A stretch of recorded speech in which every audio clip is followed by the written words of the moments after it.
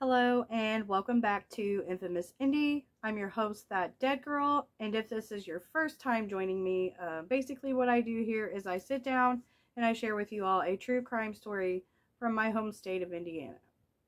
Before we get started this week, I definitely just want to say thank you to everyone who tunes in and listens to me ramble on about true crime. You guys are awesome. I was actually pretty surprised that my last video about Judy Kirby has over 1,000 views right now, so thank you guys. That's so fucking awesome, and I just really appreciate it. True crime is something that I've been passionate about for pretty much my entire life, so to have like an outlet to sit down and share these types of things with people and have people respond is pretty awesome. So again, thank you very much. And moving on from the Judy Kirby story, this week we will be talking about Steve and Judy. The Steve and Judy story has actually come up quite a bit when I reach out to you guys and I ask you, what do you want to hear? So I was pretty interested to get into this case as I wasn't very familiar with it. I'd actually never heard of it at all until it was brought to my attention by a few friends. And with that being said, let's just get right down into it, shall we? Stephen Timothy Judy was born on May 24th, 1956 in Indianapolis, Indiana. Stephen was the only son of Vernon and Myrtle Judy, and it's said that he grew up in a very violent household full of sex, crime, abuse, and alcohol. Now, not a lot is well known about what Vernon Judy did for work or anything like that exactly, but what is very well known is that he had a very extensive criminal record and was constantly in and out of jail. Stephen's mother, Myrtle, was a sex worker. She would often exchange sex with men for money, and it said that she would actually bring her clients around Stephen, and he had actually witnessed her and her clients together on several occasions. And most people who were around Stephen when he was growing up would tell you that this type of lifestyle was all that he had ever known. Stephen once told a story about a time when his father came home to find his mother in bed with one of her clients. Stephen's father actually responded to the incident by butchering the family sheepdog with a kitchen knife. Stephen would also go on to say that there were times he could recall his mother pulling out a gun on his father and threatening to shoot him. So needless to say, Stephen Judy has already witnessed a lot of things that no child should ever see. And with that being said, Stephen Judy would begin his journey into darkness at a very early age. When Stephen Judy was around 10 years old, he actually got caught burning down his neighbor's garage. And just a few days after that incident, he was actually accused of stabbing his classmate with a compass. By the age of 12, Stephen Judy was experimenting with drugs and alcohol, having sex, and his favorite pastime was shoplifting. And by the age of 13, he began exhibiting aggressive sexual behavior. In fact, there were multiple occasions where Stephen had been caught in the act. He would basically stalk and follow young girls and wait until they were alone, and then he would kind of tackle them down to the ground and attempt to molest them. And as I said, Stephen Judy was caught doing this several times, but nothing ever really came of it. He would just be released back into the custody of his parents with absolutely no consequences. And as Stephen grew older, his attacks just became more and more vicious. When Stephen Judy was just 13 years old, he would end up knocking on the door of a young woman's home, and her name was Carol Emig. Stephen was actually dressed up as a Boy Scout and pretending to be doing some sort of fundraiser. So Carol, seeing this young boy, dressed as a Boy Scout, she lets him in. No sooner than Carol closed the door, Stephen had pulled out a knife and had pushed her back into the bedroom. Once inside the bedroom, Stephen would wrestle Carol to the floor and begin sexually assaulting her. When he was finished, he would go on to stab Carol with the knife numerous times. And as he was stabbing her, he actually used such force that the knife ended up breaking off in Carol's sternum. So when the weapon broke, Stephen ran off into the kitchen to actually search for another weapon. So Stephen's in the kitchen searching for another weapon, and during this time, Carol actually manages to pull herself up and kind of crawl down the hallway. She looks up and she actually sees a hatchet propped up against the wall that she and her husband had just taken on a recent camping trip. So she grabs the hatchet. But by this time, Stephen's already storming down the hallway with a butcher knife. So Steve and Judy ultimately decided that this hatchet was a better weapon choice for him, so he throws down the butcher knife and he gets into a physical struggle with Carol over the hatchet until he's able to take it away from her. He brings the hatchet down over Carol's head, actually fracturing her skull. So Carol, she's putting her hands in front of her face, attempting to defend herself, and as she does this, Stephen comes back down again with the hatchet and actually cuts her thumb off. Carol would end up suffering over 40 stab wounds, and a multitude of other injuries. But miraculously, Carol would actually go on to survive. As a result of the attack, Steve and Judy would be detained at a juvenile detention center. From there, he would be transferred to Central State Hospital, where he was diagnosed as a sexual psychopath. He remained at Central State for more than 2 years before being released and placed with a new foster family. Stephen would go on to be fostered by Robert and Mary Carr, who were actually never ever informed of Stephen's violent past. And while he was never violent with Robert or Mary Carr or the rest of the children in their family, his violent behavior did actually continue, and Steve and Judy was constantly in and out of trouble with the law. In July of 1975, Steve and Judy would be walking down the street and just so happened to see a woman getting into her car. So he decided that it would be a great idea to pull this woman from her car and start assaulting her. And this attack only stopped because a passerby actually intervened. And in this incident, Stephen would be arrested and charged with aggravated battery and would end up serving 20 months in prison. And just 1 month after his release on the aggravated battery charges, he would actually go on to attack another woman who was getting into her car and try to sexually assault her at knife point. He would go on to spend a year in jail for that crime until his trial ended in a hung jury. 2 months later, Steve and Judy would end up being arrested again, this time for entering a convenience store, brandishing a weapon, and robbing the cashier. And for this crime, he would just simply be released on bond. So as you can see time and time again, Steve and Judy is committing these violent acts, these violent crimes, and each time he's getting barely a slap on the wrist. And soon his brutality would reach new heights, ultimately landing him on death row. On April 28, 1979, Steve and Judy would follow 21-year-old Terry Chasteen driving south on I-465. In the car with a young mother were her 3 young children, Misty, Mark, and Stephen. At the time, Terry was basically just on her way to drop her kids off with the babysitter before reporting to work at Marsh Supermarkets. Now, it's said that basically Steve and Judy kind of waved or signaled Terry Chasteen on the highway as if to wave her to the side of the road to pull over. So Terry sees this and she actually ends up pulling off to the side of the road with Steve and Judy pulling in right behind her. Stephen gets out of the car and he approaches Terry and basically says, hey, your back tire is a little wobbly, that's very dangerous. Can I help you repair it real quick? So Terry basically just thinks that Steve and Judy is some sort of good Samaritan just trying to help her out. So she gets out of the car and retrieves a lug wrench and hands it to Stephen. So Stephen fixes the tire and then he actually goes on to offer to take a look under the hood just to make sure that everything's in working order before Terry gets back on the road. And as I said before, Terry just thinks he's a helpful stranger, so she agrees to just let him take a look under the hood to make sure everything's okay.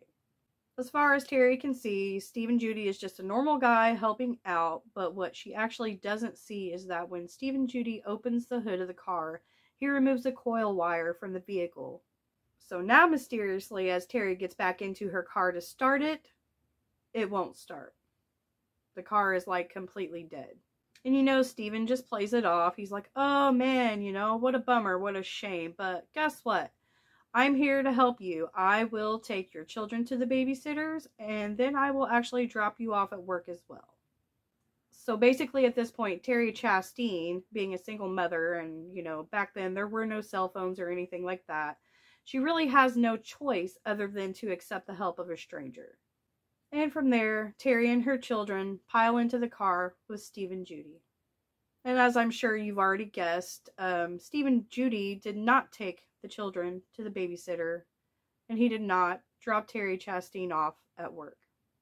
Instead, they ended up at a little deserted kind of countryside spot next to White Lick Creek. And obviously Terry Chasteen at this point is getting a little worried. You know, she's like, I have to really be at work. I can't be late. You know, my babysitter's expecting us.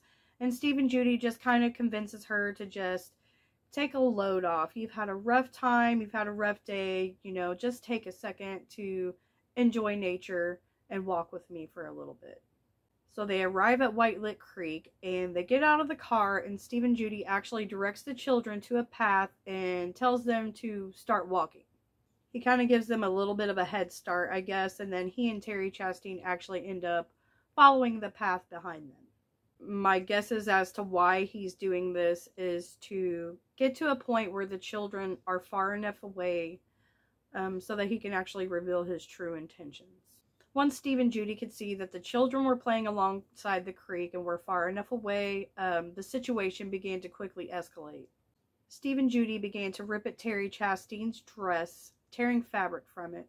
He then held her down and began tying her hands and feet behind her back with the fabric from her dress. He would then go on to rape and strangle Terry Lee Chasteen while her children played along the creek in the distance. Moments later, the children returned to see their mother's nude, lifeless body lying on the ground. Fearing that the children's screams and cries would attract the attention of passers-by, Steve and Judy began to pick the children up one by one, tossing them into the icy creek.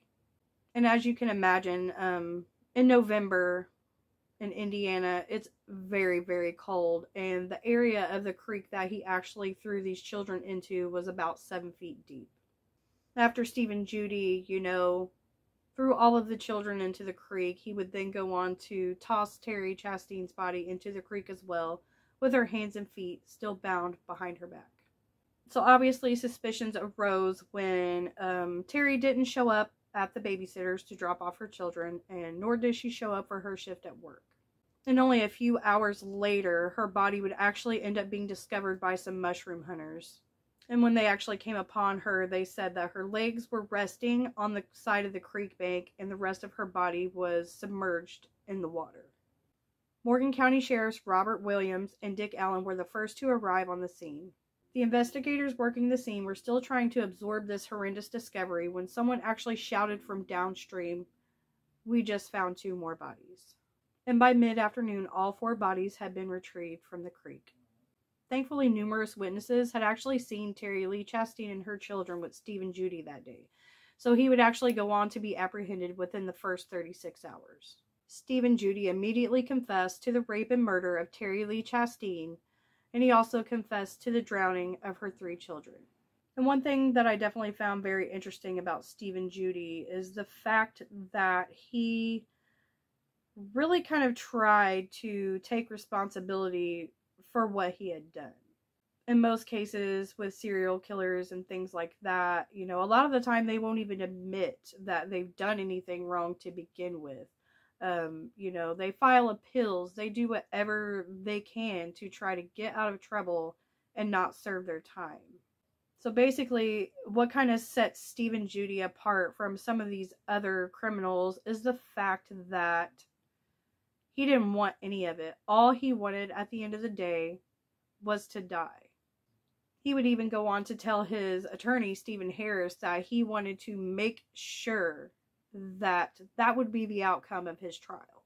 And with that being said, this was actually a very, very quick trial. And during the trial, Steve and Judy actually asked to address the jurors. I mean, and basically what he said next literally shocked everybody in the courtroom that day. He told the jurors basically, you better vote for the death penalty, because if you don't, one day I'll get out and it could be you or your family that I hurt next. And with after only 30 minutes of deliberation, the jury granted Steve and Judy his wish and sentenced him to death. Reporters would go on to ask Steve and Judy how he felt about his execution sentence, and he simply just said, "I'm very calm about it. I've actually been looking forward to it."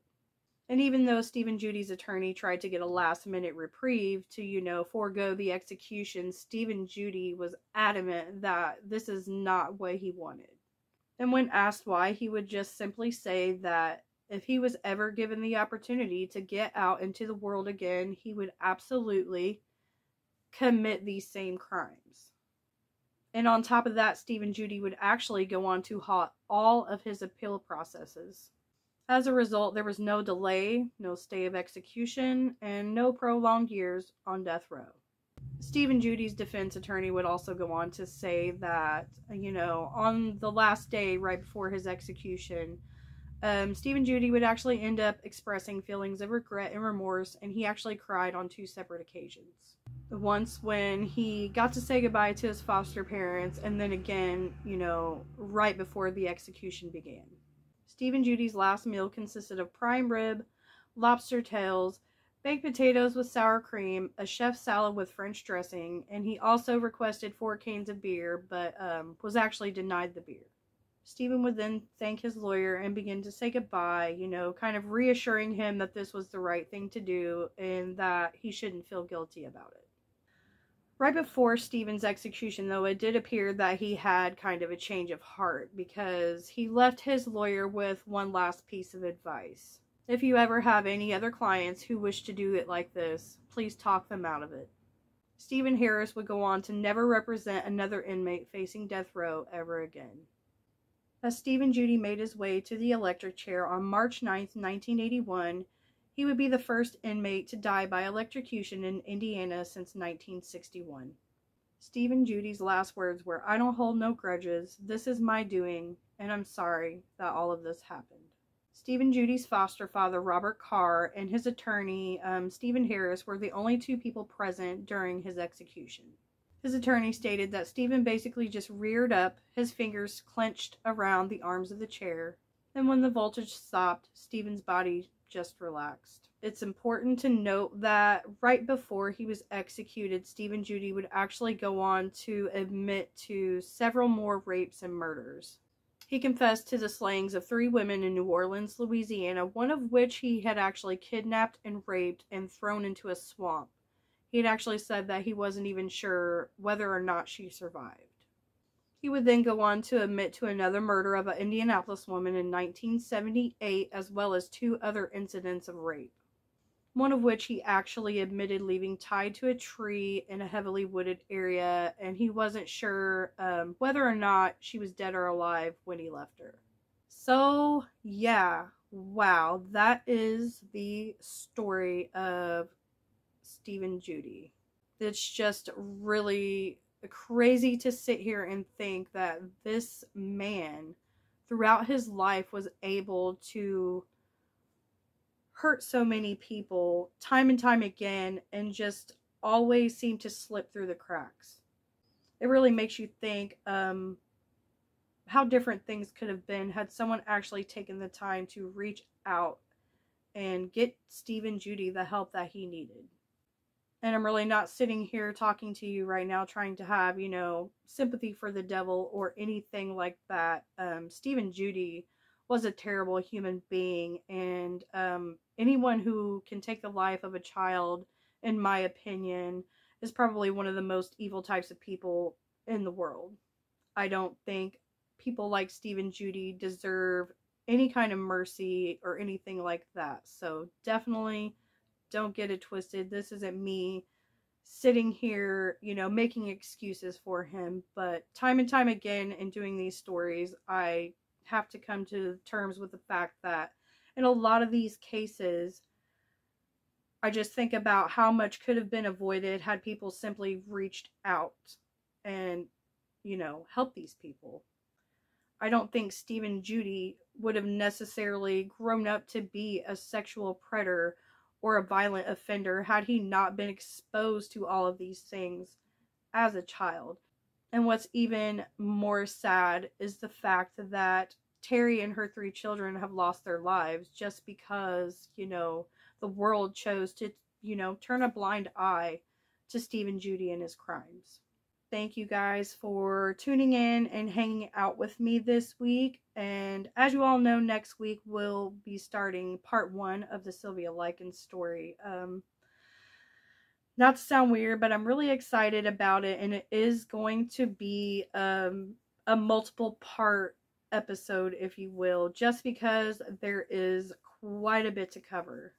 I really hope that everyone that watches is enjoying what I do here at Infamous Indie, and if you do, please, please, please feel free to share my content. You know, definitely hit like and definitely subscribe to my channel. I kind of, as I've said before, post pretty sporadically, but I do try to at least get you guys a video bi-weekly. So definitely always be on the lookout for new content, especially this month. And I'm planning a lot of special things for the month of October as well. So with that being said, stay spooky, keep it creepy, and remember, watch your back because it's a crazy fucking world out there.